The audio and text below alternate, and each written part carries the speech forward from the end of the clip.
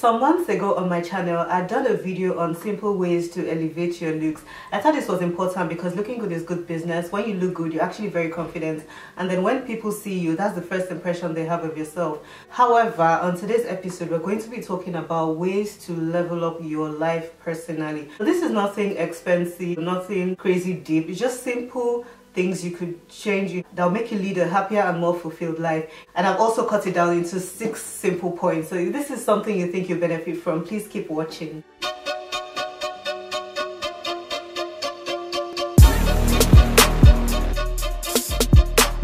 Hi guys, welcome to my channel. My name is Stephanie and I'm a London-based content creator. I make videos in fashion and lifestyle, travel, food, etc. On today's episode, as I said in the intro, we're just going to be touching 6 simple things you should reaccess in your life just to make you a more fulfilled human being. So the first thing, identify the problems or places you're lacking in life. Like, is it just simple things like, are you always late? You always procrastinate when you have things to do. Your relationships, are you someone who always sees the bad side of things and never highlights the good side? Just little habits like that. Identify them and actually own them, that okay, come, these are my problems. Because once you own these things, it's actually easier to solve it. So sit down now, get a pen, you can even pause this video and just think, what are the places in my life I think I'm lacking, or maybe people complain about, or I don't even like about myself. You can just write this, identify my problems down if you want to keep watching the video. The second one is small changes.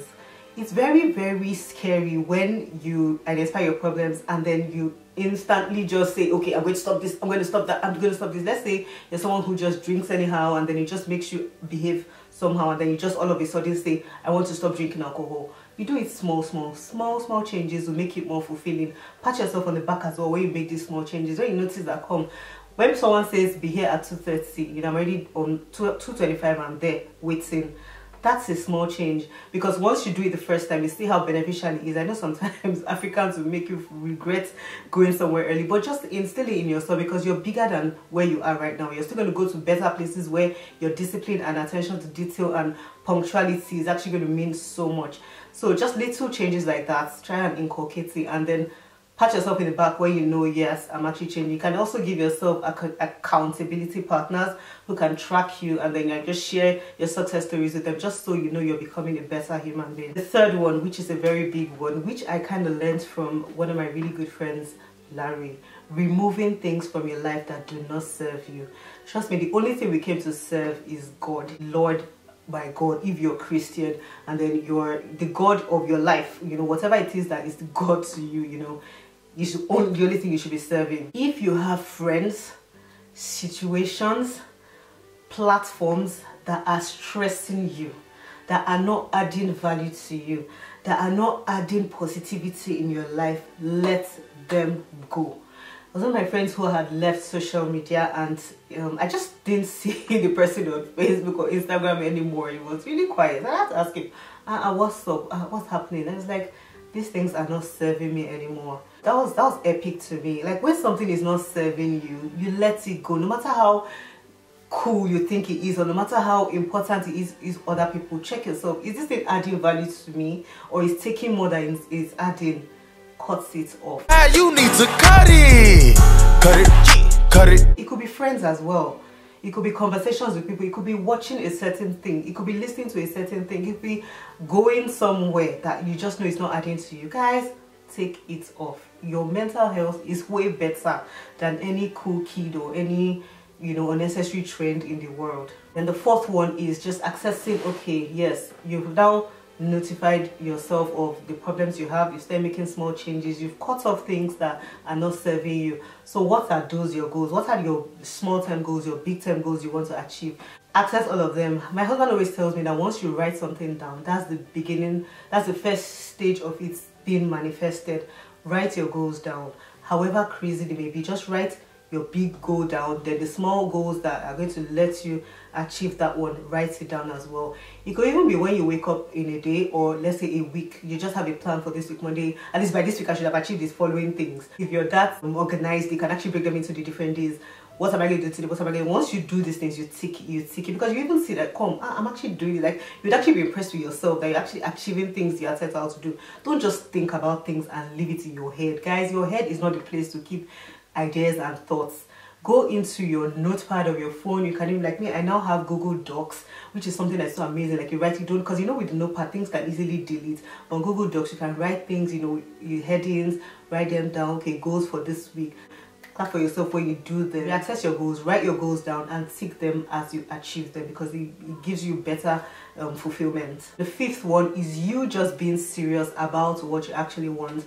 So when I say being serious, I mean by putting actions towards them. You want to do this, you want to do that. Have you had that conversation? Sometimes it might even just be chatting up with someone to just ask them something. Have that conversation. Once you do that, that's some action.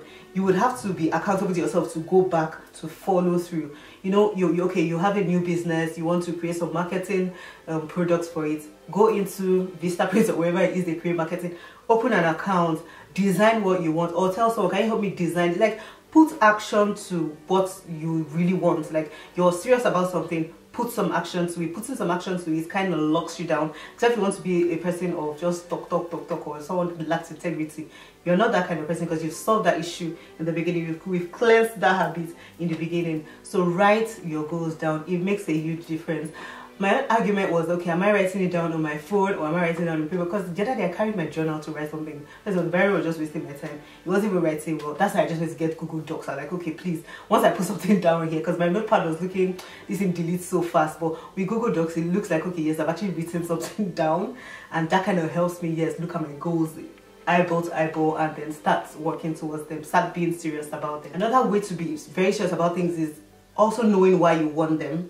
So maybe when you write this thing, write the reasons why you actually want them, because you might forget the reason later. So just write the reason why you actually need this thing, or why you actually want to achieve this goal.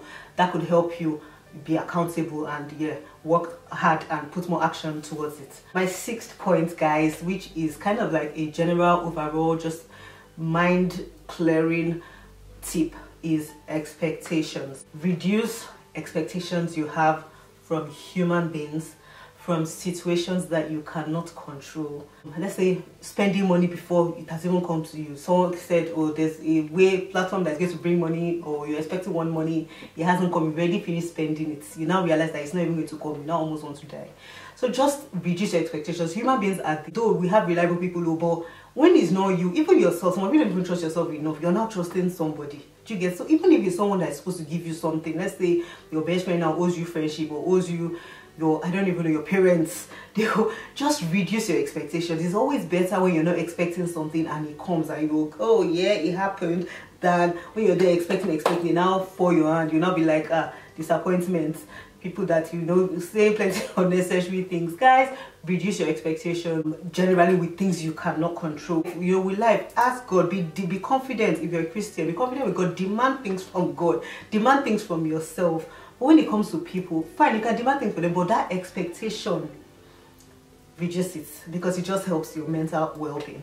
So guys, these are my 6 points that I think would help you level up your life, level up your mental health, level up your thoughts and your progress generally. If there's any other thing you think you imbibe by that you want to share with me or with the people in the comment section, please feel free to drop it in the comment section. If you haven't subscribed yet, please do. The ones who have subscribed that always come back to watch my videos, I appreciate you from the bottom of my heart. I'm gonna click the thumb up button if you don't have energy to subscribe, or to click the bell, or to drop a comment. Just click the thumb up button because it really helps my videos. Thank you so much for watching, and see you on the next episode.